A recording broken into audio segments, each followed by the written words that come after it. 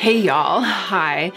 I'm back again. I feel like I just filmed a video like this, applying a makeup look using makeup that I'm testing and that I've been using a little bit, but that I'm not quite ready to give my final verdict on. Preposition. So it's kind of like somewhere in between a first impressions and a full, thorough, deep dive review on a whole bunch of products that I'm going to be using. But I'm excited because I do want to showcase for you a technique that I've been using on my eyes. Actually, when it gets to the eyes, I'm not going to be using new products, but I am going to be using a new technique. And I hope that it's okay. I hope you guys are enjoying these videos.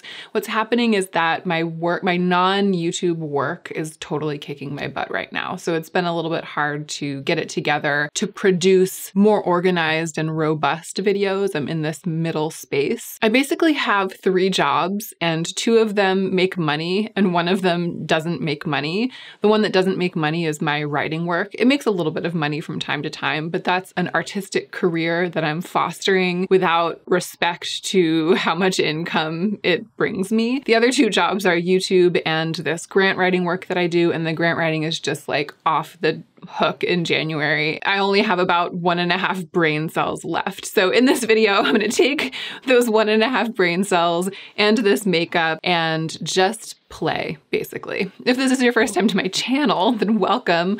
I'm glad you're here. I'm Hannah. This is a beauty channel. I love beauty, but I used to have an overspending problem. So even though I now review makeup that I buy for review and that brands send for free for me to review, I try to stay grounded in reality. I know that a lot of people can't afford to just buy makeup. So if that sounds good to you, I hope you'll subscribe. And let's go ahead and get into the meat of the video. I have a couple of layers of skincare on, but my skin, it's so dry right now because I think it's just because of the heating, because it's the winter here. So I'm going to put another layer of this on. I might actually do a couple layers. It's the Refer Hydration Cream, and this is about to launch. I hope that it's launched by the time this video goes up. Refer is the brush brand that I really love. I almost exclusively use their brushes, and this is their first foray into skincare. I've been using it for a couple days. That's what it looks like. It looks kind of like a gel cream. It's got that sort of milky translucency, and it is lightweight, but it's beefier than some gel creams. It's definitely beefier than the one from Make that I've been using. It is light enough to layer. Like, it doesn't feel totally absurd, the idea of putting another layer of the same thing on top, especially on my very dry skin right now. But I think of it as like a sealant. It's really good as the last layer in a morning routine because it feels like it seals over all of the watery skincare products that I've put onto my skin and locks them in. And it leaves behind this glossy finish. I know my skin was looking pretty shiny already because I did, again, have some other skincare on it, but hopefully you'll be able to see that this has really kicked it up a notch. At close range, in real life, it's notable. The finish is notable. I'm putting a little bit more on my cheeks. Because of that, I've kind of been using it like a hybrid skincare product and like illuminating primer, even though it doesn't have any illuminating particles in it. So it's not as though it's makeup of any kind. I mean, there's nothing reflective. There's no mica in it, but this effect, that very glassy effect, will stay. That's not just because the product is freshly applied. That's like the way that it looks when it's on the skin. And I've seen it shining through the makeup that I've been applying. So I'm hoping that it'll do that today. The greased balloon. I know that the skincare world calls it glass skin, but I call it the greased balloon. Okay, let's actually go straight into complexion. I did put a little bit of Refi Brow Sculpt in my brows, which reminds me to say, I was watching Trixie Mattel's best, like, favorite beauty products or best of beauty 2021 or something. And she wasn't talking about the brow pomade. She was talking about the bronzer, actually. One of Refi's other products was in Trixie's best of beauty video. And Trixie called it Refi, held up the Refi bronzer and was like, I love this Refi bronzer. And I felt totally vindicated because I thought that it was Refi at the beginning. And I was like, how is everybody not thinking that it's Refi? I feel like when you look at R-E-F-Y, immediately it registers in the brain as Refi. And it's been like an intensive training regimen to get myself to start saying Refi, which is apparently how it's pronounced. So I'm in the middle of testing the Salt New York Sneaky Balm. And that's what I'm going to experiment with today. This right here is the lightest shade of Sneaky Balm, and this white pan next to it is the shade adjuster in the like complexion formula from Salt New York. So the white one over here is the lip and cheek shade adjuster, but this one, I think it's the same as or similar to the bronzer and contour formula. And I'm gonna mix them together because I'll cover this in my full review of this product, but the lightest shade isn't light enough to really do the whole job of covering the redness, evening out my skin tone without my face looking a couple shades darker than the rest of my body. And I've had the most success so far with mixing them pretty much in equal parts. So I've gotten a good bit of both of them onto the back of my hand, and I'm gonna mix them together with my depotting tool, which this is by Z Palette, this like rainbow depotting tool, and I think it's not available anymore. The last time I went to link it, it wasn't, but depotting tools like this, there are plenty of them available, so I'll find one that's very similar to it and I'll try to remember to link it. I find that I have the best luck with this when I go in with my finger, so I mix them together with the tool, and then I go in with my finger to really smear them together because the warmth of my finger is helping to melt the product and make sure that the two colors are totally mixed and there aren't any little pockets of one or the other left. That looks like a really good color for me. I'm going to do something that I haven't done yet. I'm going to use a brush for this. I've been just experimenting with a sponge. Of course, I want to give it a thorough test. So today I'm going to try blending it with a brush. It applies beautifully with the fingers as well. I've done that a good bit, but I haven't really gone for like full brush application. It's definitely sneaky. I mean, you can't see it on my face. This is a really good product for people who abhor the visible signs of makeup on the complexion. Like if you really don't want people to know that you've put makeup onto your skin, this is a good starting place. And I really like it when you can't see makeup on my complexion. That's like one of the things that I'm looking for in a complexion product, but I haven't gotten enough coverage for me today for filming, but I'm gonna go in with a little bit more product and just see how far I can take it. It's going great with a brush too. I feel like this is a pretty decent amount of coverage, and I've definitely turned this part of my face, which was redder, I've definitely turned it the color of the product and the color of a lot of my skin. This spot right here is a very dark spot. It's like a healing blemish. Nothing covers it completely right now. I'm having to go back and really delicately spot conceal and alternate with cream product and powder if I want to get it fully covered, which I actually don't really care that much about. The rest of my skin all around that spot has very good coverage with this second layer of application of this product with a brush. But I like that. I like the natural look of it on this side. I might even prefer it. And it looks really good layered over the Refer cream. They're working together. They have the same goals. So on this second layer of application, I've definitely been stippling the brush. I've been like pushing the product into my skin by stippling the brush. I do feel like if with this much of this balm on my face, if I were going swirly, swirly, swirly in circles like I was when I was initially applying it, I think I would be getting some streaks. And I'm trying to get an even final finish. So I've been doing this and it's working. It's giving me exactly what I want. I feel like it doesn't push the product into the skin quite as much as a sponge, but I'm definitely getting a beautiful, smooth finish. It'll be really interesting to see how this wears over the course of the day. I am going to put a little bit, it's not over here, none of it's over here, a little bit of this Kevyn Aucoin Neo highlighter in Sahara on my neck.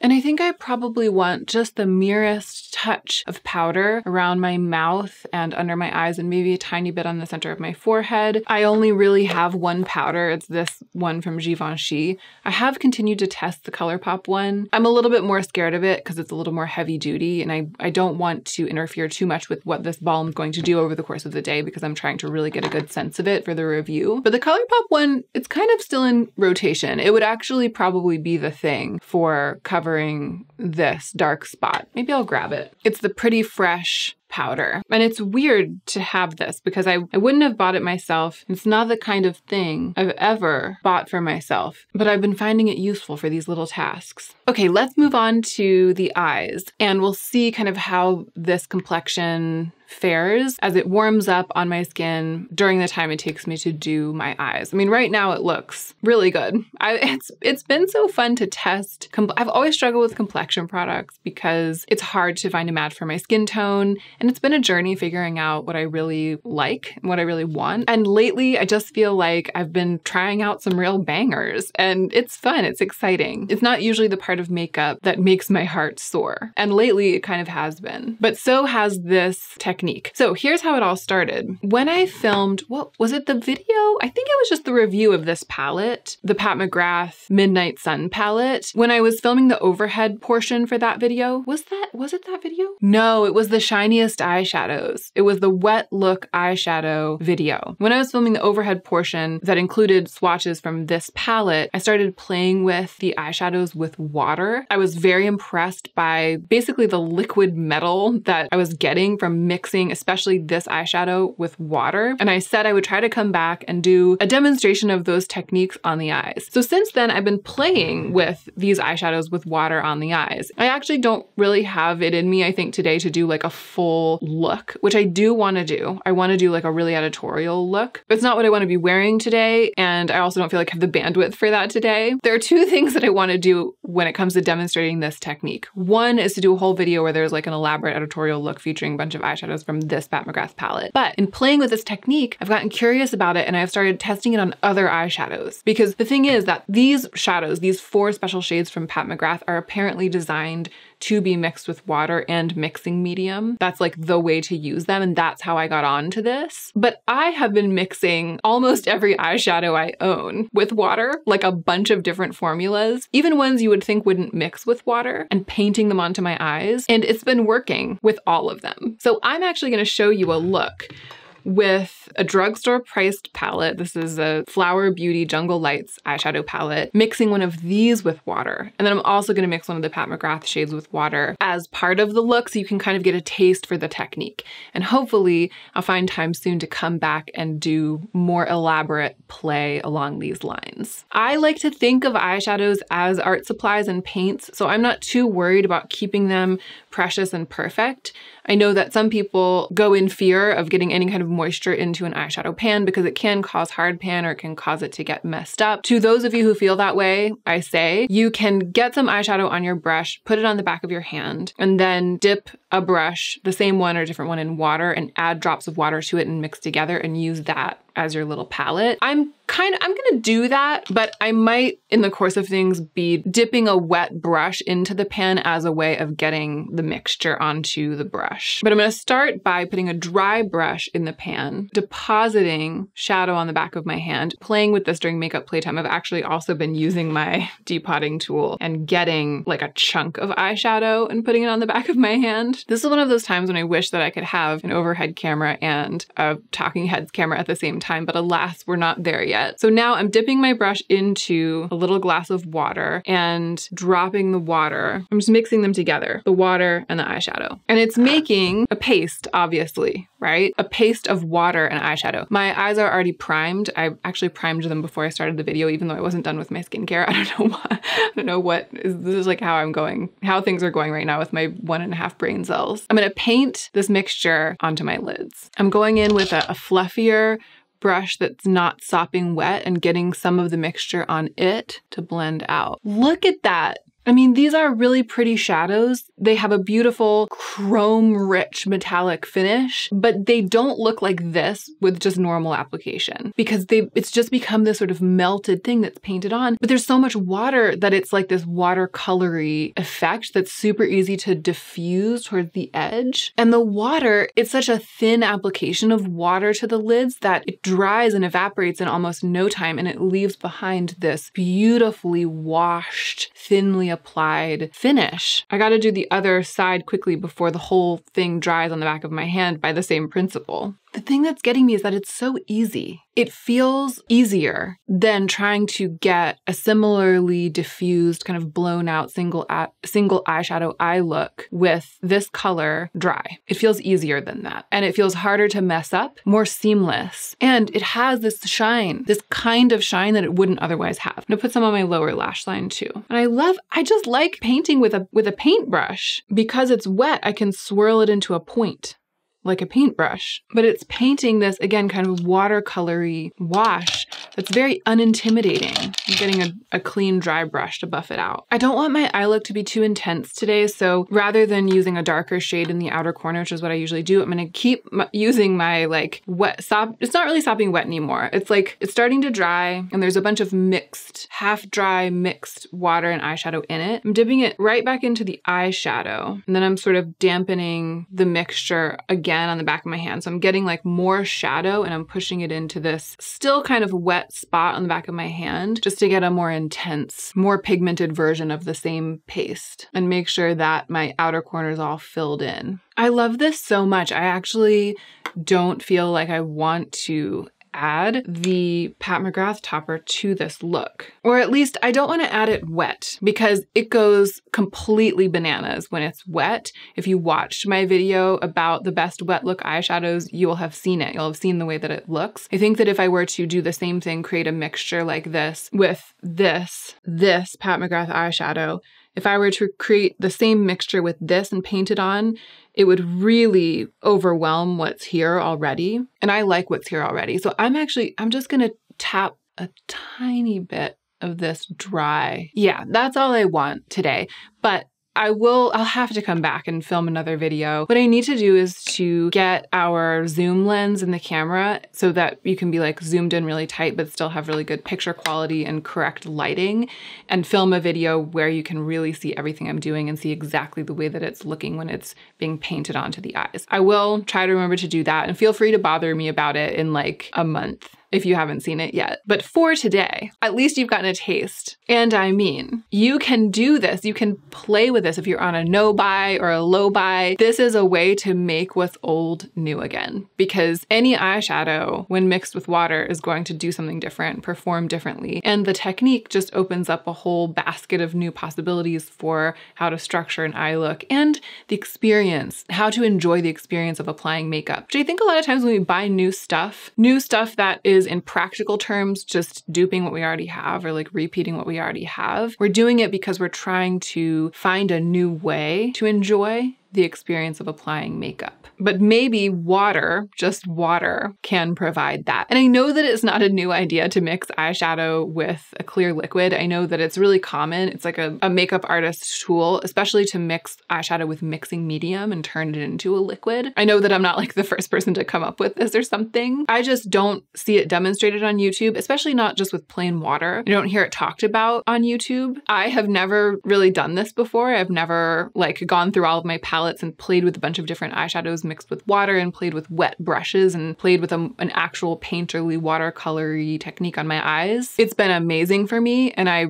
just wanted to bring that to you, to share it with you. I definitely need some mascara, but I think I'm gonna leave off liner and hope that I don't look too weird. Sometimes with eyeshadow on the lower lash line, mascara, and no eyeliner, that waterline can look like really bare, like this expanse of bare skin between my eyeball and my lashes, and it can look a little weird. But I'm hoping that the eyeshadow on my lower lash line is pale enough and diffused enough. It is really just a suggestion of a glimmer. I'm hoping that I'll be able to make it work because I don't want to add anything heavy to my eyes, anything visually heavy. That is also why I'm using my current wispiest mascara, which is this one from Chantecaille, and I'm trying not to apply too much for once in my life. I'm going to be roasting Valentine's Day makeup releases after this, and I feel like this is an appropriate look for that. I did get a little bit of fallout under my eyes, not from the Flower Beauty eyeshadow, of course, because it was a liquid, but when I went in with a dry Pat McGrath shadow on my finger, a little bit of it dripped down, and I brushed it away with this big fluffy brush, and it did disturb the foundation a tiny bit. Having brushed at it after I had like pressed a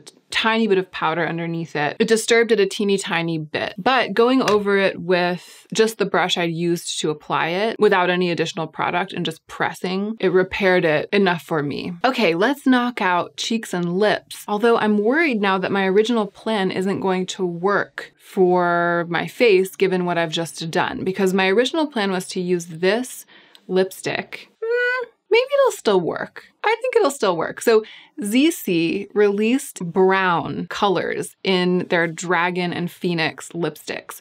So the original Dragon, actually, let me get the other ones. They have the same outer packaging with the Dragon, but the original Dragon lipsticks have dragon engravings. This is one that I haven't swatched. You can see it, just totally untouched. They have dragon engravings, and they have this sort of diamond-shaped tip. And this is a new color, M10, in the Dragon lipstick formula, and it's brown. It's almost like a raw chocolate kind of color. Slightly paler version of Maybelline Raw Chocolate. And then they've also released a couple of brown shades in the Phoenix lipsticks, which I think it's like the same formula, same everything. It's just that these ones, here's an unswatched one. These ones have bird engravings and they have a teardrop shaped tip. Y'all, tragedy has just struck over here. I can't believe that I did this. I wanted to swatch them all for you, so I rolled all 4 of the bullets up and I put them in a row on my desk. And I did that because I wanted to be able to see the colors really clearly and have them in number order. And then I knocked the one that I was gonna apply today, that I'm still gonna try to apply today, my favorite one, I knocked it off the desk onto the floor with the bullet fully extended, and it landed right on the bullet and it completely smashed it. Avert your eyes if you don't want to see this. This was complete clumsiness and user error. I don't think any lipstick would have survived what I just put this one through.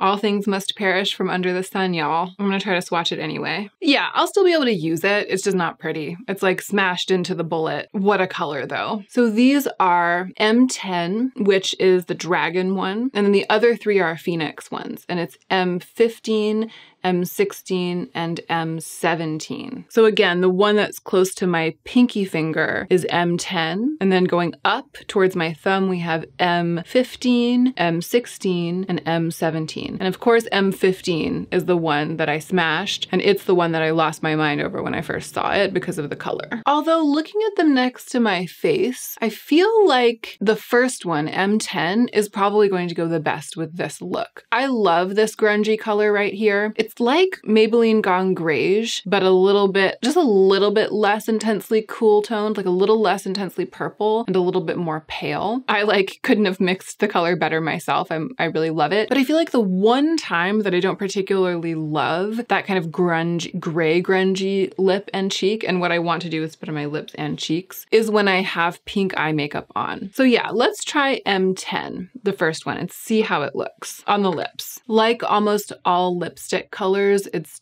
a bit deeper and kind of vampier on me than it looks like it would be, and then you would maybe think that it would be, and than it is on most people, but it is a very wearable color. I was reminded last night of how much I love this formula because I put this one on, the gray one, the grayish brown one that I really, really love. I put it on, I feel like it was right after dinner, and I was just playing with some makeup, but I had a couple more hours left in the day. So I put it on, and then I did a bunch of other things. And then when I went to wash my face at the end of the day, it was it wasn't just that it was still on and it looked great. It was that I had sort of forgotten it was there. And I hadn't been feeling sort of delicate about it, which is kind of the thing that stops me many times from wearing cream lipsticks. I feel like I'm gonna put them on and then I'm gonna have to baby them. But even though it's kind of a striking color, I didn't feel that way last night, and I don't feel that way about lipsticks in this formula. So it's exciting that they came out with a bunch more colors that are in my palette. Okay, I'm gonna use this same lipstick on my cheeks. It makes a nice blush because of how the pigment shears out. And there's no surer way to get a monochromatic look than to use your lipstick on your cheeks, or your cheeks on your cheek stick on your lips. But I particularly like using my lipstick on my cheeks. I find that lipsticks tend to make better blushes than blushes make lip products. It works better in this direction most of the time. Is that it? Have we done it? Does anything else go into making a person ready to film her new makeup hot takes video roasting Valentine's releases? I guess earrings and rings and something other than one's robe as a top goes into it, but I think I'll probably finish this video and then go do those things and then hop back on for the other one. Maybe I'll put a little mole back on. Just checking up on the complexion to see how it has settled, and it still looks really good. I feel like with the powder, with a little bit of powder, and then with makeup on the rest of my face, it's a little more apparent now when you examine my complexion that it has makeup on it. Although the parts of my face that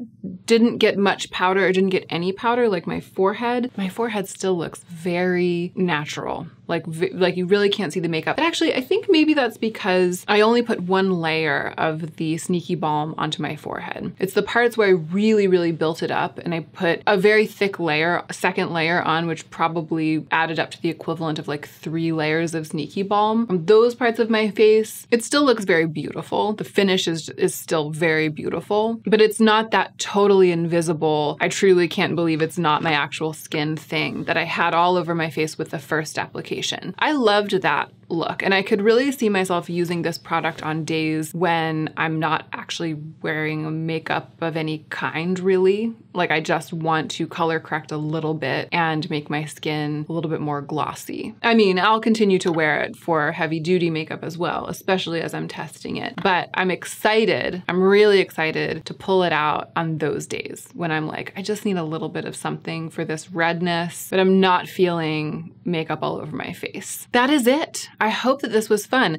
In retrospect, I feel like I could have called this makeup techniques that don't cost money. Adding water into one's eyeshadows and playing around with them, that's like making what's old new again for free. Using lipstick on your cheeks, I mean, that's not new either, but it is something that you might be able to do for the same purpose during your makeup playtime when you're trying to refresh your sense of your own existing makeup collection if you're on a no-buy or a low-buy or a budget. I'm very pleased with the finished look, especially the eyes. There's just something about that watercolory, glossy wash of eyeshadow paste. I mean, it looks so wet. My lids look so wet, and that's partly because of the dusting of that very wet look Pat McGrath shadow that they got, but they looked wet before I added that dusting, so the whole thing is very pleasing. Okay, I'm gonna stop trying to wrap this up and just go. Thank you, and don't forget to take extra good care of yourself today so that you can be the most effective version of yourself as you do your work in the world.